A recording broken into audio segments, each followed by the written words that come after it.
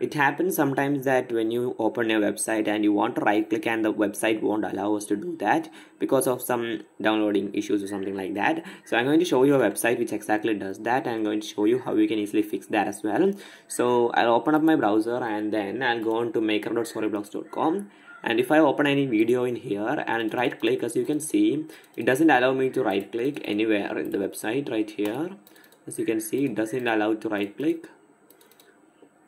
So in order to fix this, what you'll have to do first is go on to the add-ons. So maybe the Chrome web. I have to go to the Chrome web store.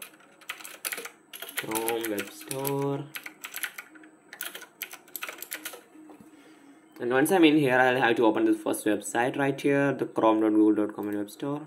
I have to open it. And now in here, you'll have to search absolute double clicker. Absolute double click and absolute double. Now let's see.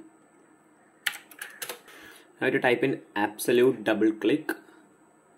And now you will have this first option, which is the absolute enable right click and copy. You have to open it, and then you will have this option to add to Brave. You have to click on it, and then you can click on add extension.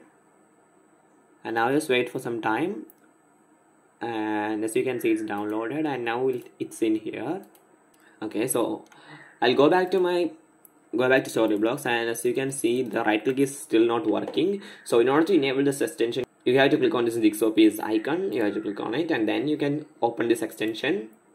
And now you have to click on this absolute mode. It's enabled now.